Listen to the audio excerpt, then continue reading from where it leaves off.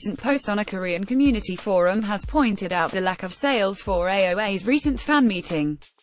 The blue seats in the screenshot indicate the number of available seats, which the original poster claimed was taken about a week before the fan meeting. Even in this fancam of the event, you can see the amount of empty seats in the back.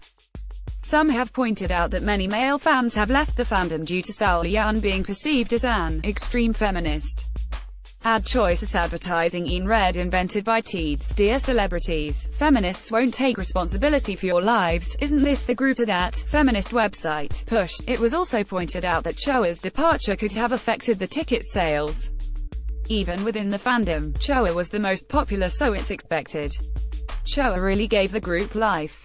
If you take Choa's voice out of AOA songs, honestly you can't tell it's an AOA song. However, most commenters agreed that most girl groups struggle if they do not have a strong female fandom, as male fans often change groups or lose interest when they go to the military. This is why female fans are important. Most male fans leave for groups with the next pretty face. But originally AOA wasn't a group with a big fandom. People keep saying it's because of feminists, but from the beginning AOA's fandom was that big.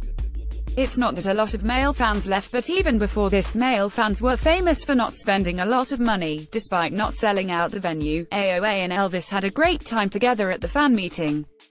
Breaking, Lee Dongwook and Suzy have broken up.